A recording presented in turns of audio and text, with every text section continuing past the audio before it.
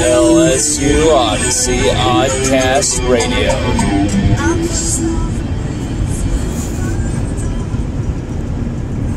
What up, everybody? I wanted to continue talking NSD. You know, we jumped in head first, put our entire torso in the water for NSD, but I still call it part one just because I knew there would be still so much to discuss. You know, last episode with this, we really talked a lot about Harold Perkins, as we should. And we're still going to continue talking Harold Perkins. But what we did not discuss thoroughly in the last one was Jacoby Matthews. And that was because the Jacoby Matthews news was just about to go down.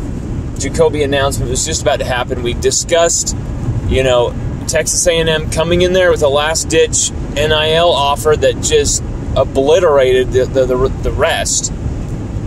Obliterated LSU's offer. And then LSU's, you know, businessmen in the area, LSU supporting businessmen, got together and made a big move for Jacoby.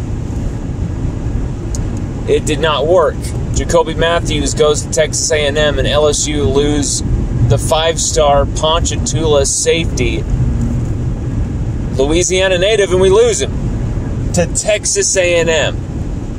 Jimbo Fisher has the greatest, highest-ranked recruiting class of all time now, topping last year's Alabama class. That was just filth. But I think Texas A&M's class is even deeper and even better than last year's Alabama. You've got so many names, it's ridiculous. So many studs, freaks, specifically on defense, that it's just, it's crazy. And losing Jacoby Matthews to a group that's already so loaded, losing him to an SEC West rival, losing him to the Aggies just sucks. It hurts. But you know what? We didn't really need to convince Harold Perkins after a certain point.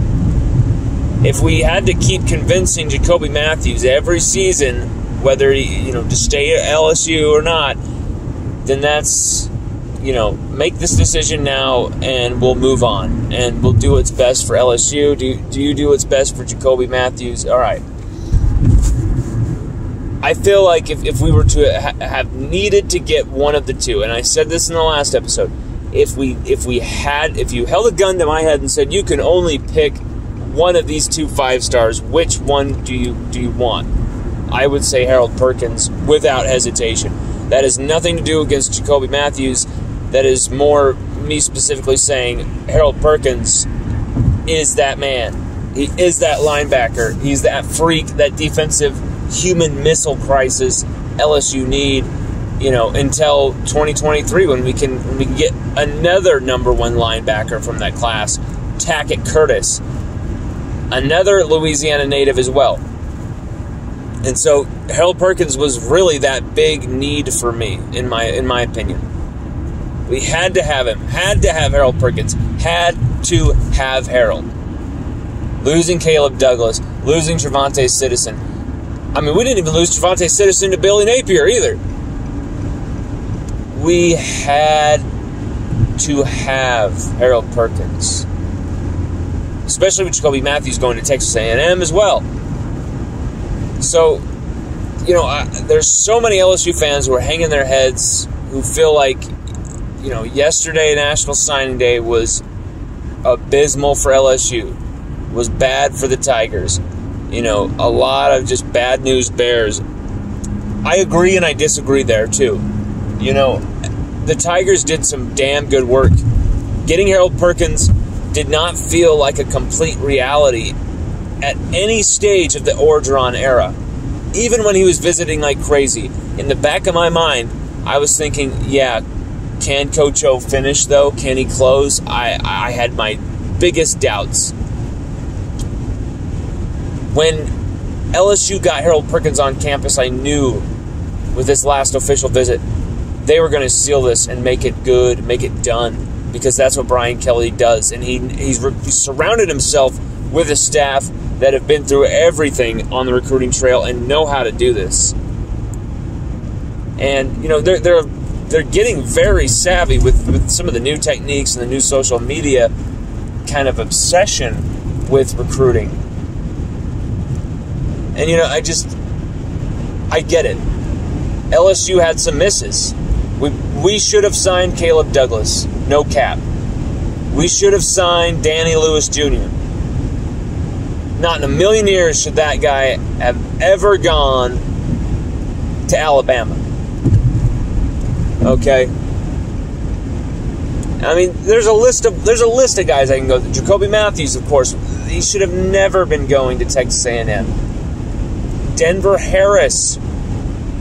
I mean, my God, his uncle literally is one of LSU basketball's great players of the last 20 years. Like, you're telling me, like, that guy doesn't have Tiger blood? Like, there's guys with Tiger blood who we just watched walk right out that door, whether it was through the transfer portal or guys who decommitted from LSU or should have committed, never crossed that threshold. So when I look at Brian Kelly's debut class at LSU, I kind of look at it in two parts. I look at it with, you know, recruits that Coach Ed Orgeron's presence or lack of presence took away from LSU. I also then look at it in you know, who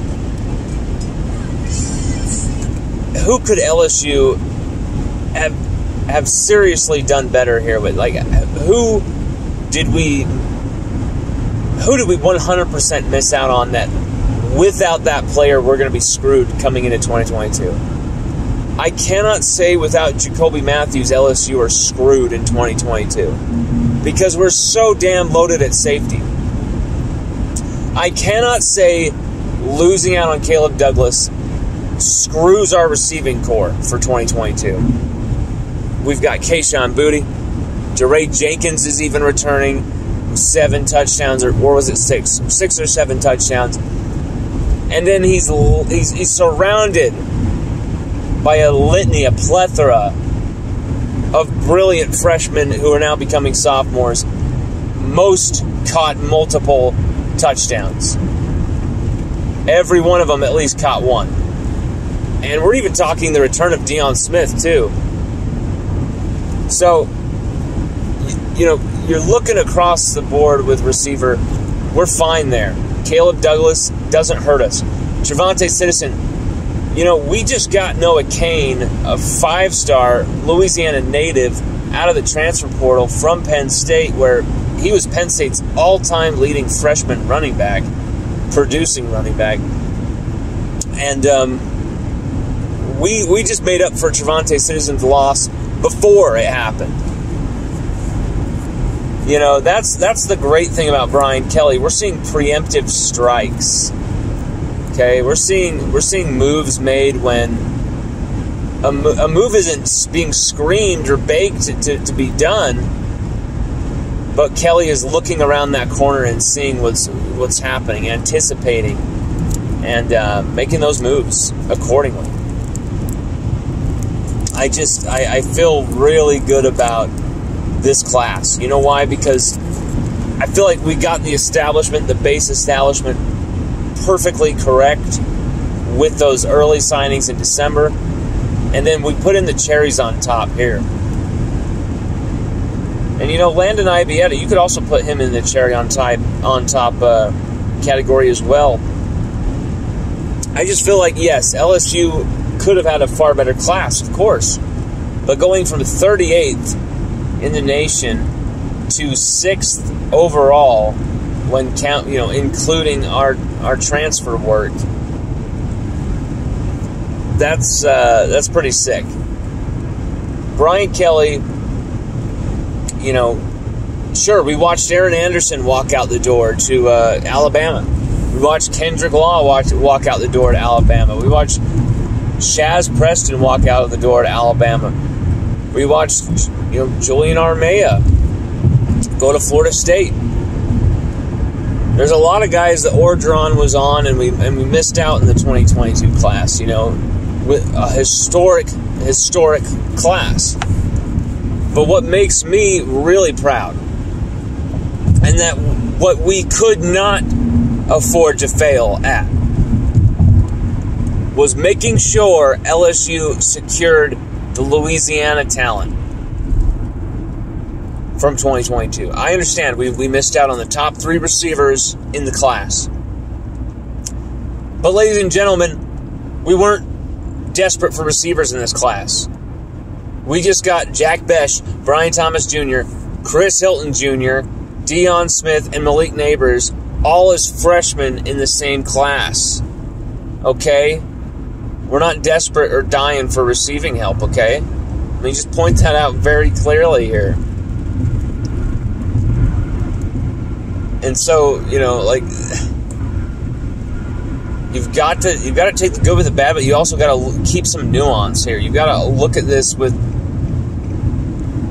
you got to understand both sides and what's going on here, and all of its dimensions, not just, I wanted more corners, and so we didn't get more corners, I'm pissed. Look at the roster. Look at what we need. Look at who we just got coming in the transfer portal. I gotta say, the transfer portal work keeps rearing its head, and not all of these guys are going to be instant starters, instant Hollywood brilliant 5-star elitist talents, All-Americans in waiting. I'm not saying that. But 3/4 of them probably are. And then the rest are depth guys, locker room guys, experienced guys, who are so valuable to this team and our development in this transition year. I'm looking for that great mix of youth and experience in each position group. Do we have it? Look at the offensive line. Before the transfer portal opened for LSU, before Kelly came on board, how did that offensive line unit look? How did that offensive line look? It looked like a bunch of very highly talented youth guys surrounded by a lot of uncertainty. Now we've got that establishment of strong, capable freshman youth, but now we've got layers and layers and layers of experience on top of them. So we've got the guys who are returning the upperclassmen from the last few years, guys who might be waiting to pop, Marlon Martinez, Marcus Dumerville, Garrett Dellinger, SEC All-American, freshman All-American. And now you've got Miles Frazier on there. Now you've got Tremont Shorts on there. Now, you've got all these layers of experience. And that's what I'm looking at in each position group. Micah Baskerville, the ultimate veteran at linebacker. Mike Jones Jr., another veteran, because let's be honest, he's played in 3 college football playoff tournaments. Played in 2 national championship games. Yes, Mike Jones Jr. has that experience. May not be in an LSU uniform, totally, but last year, even when he was played as little as he was played, he had the big time experience in the Alabama game, games after that. Very high functional. I'm ready to see him and Baskerville lead that linebacking core. And then, Greg Penn III, Demario Tolan, and then, of course, Harold Perkins right in behind. So you've got layers of experience, layers of depth, layers of fiery talent. Young, fiery talent. You look at defensive tackle, even when we're losing Neil Farrell, Glenn Logan, you still got Jaquelin Roy, who one of the best players LSU had this season. He's in our best 11 Tigers list of 2021 on the site. Jacobian Guillory is looking aggressive and beastly too. And then you line them up with someone like Tyjee Hill, and then you got Quincy Wiggins on the outside. I mean, goddamn. Okay? Like, this is what I love about LSU football, okay? This is what I love about LSU football. We know what it takes. We know what it takes, because every year we have to go through the gauntlet. We have to go through the Murdering Row gauntlet.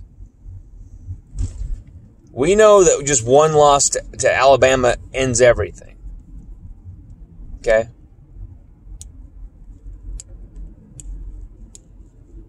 We need to take that into how we prepare this season. And I'm telling you right now, those players, all in with Jake Flint, strength and conditioning team. All in. So what this freshman class is going to produce for us is I love what's coming. And then the transfers on top of the freshmens, you got the freshmens and the transferians together, kind of backing each other up. I love it. I love it. I think we've addressed as many needs as we possibly can, fill as many needs as we possibly could. Of course, there were some losses. I blame that on the transition and kind of the bullshit left in the wake of Coach Ed Orgeron, rather than blaming that on Brian Kelly and his staff. But yeah, we're going to even continue to talk about this more. We're going to have a National Signing Day all together now article coming out, which is going to include every single guy, all 15 freshmen in the class who've signed. And yeah, definitely stay tuned for that. We've also got a piece coming out about the quarterbacks at LSU, and we've got some big clues as who will be LSU's starter for 2022. Check that out on the site, and it's going to only be for subscribers. I got to honor the subscribers who are actually supporting my work, putting their money where their mouth is, and we're going to make the best stuff subscriber only. That's just what we're going to do here, because the subscribers deserve it.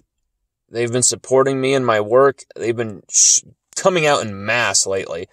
And I want to thank all of you for supporting, for spreading this stuff, for reading, for taking the time to check out our stuff. It means so much. We put a lot of work into it.